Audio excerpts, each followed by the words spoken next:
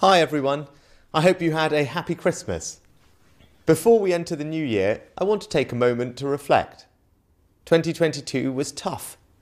Just as we recovered from an unprecedented global pandemic, Russia launched a barbaric and illegal invasion across Ukraine. This has had a profound economic impact around the world, which the UK is not immune to. Now, I know many of you have felt that impact at home. That's why this government has taken difficult but fair decisions to get borrowing and debt under control. And it's because of those decisions that we've been able to help the most vulnerable with the rising cost of energy bills.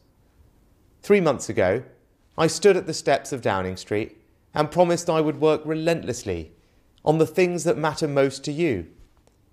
Since then, this government has taken decisive action to back our NHS with record resources to tackle the backlogs, more funding, more doctors and more nurses. We're also tackling illegal migration and stopping criminals from abusing our asylum system.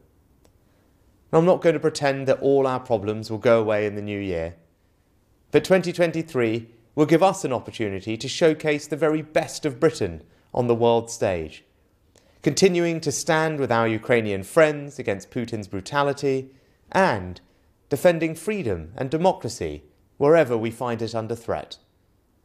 In this historic year of His Majesty the King's coronation, we will come together with pride in everything that makes this country great. Yes, 2023 will have its challenges, but the government I lead is putting your priorities first. I wish everyone a very happy new year.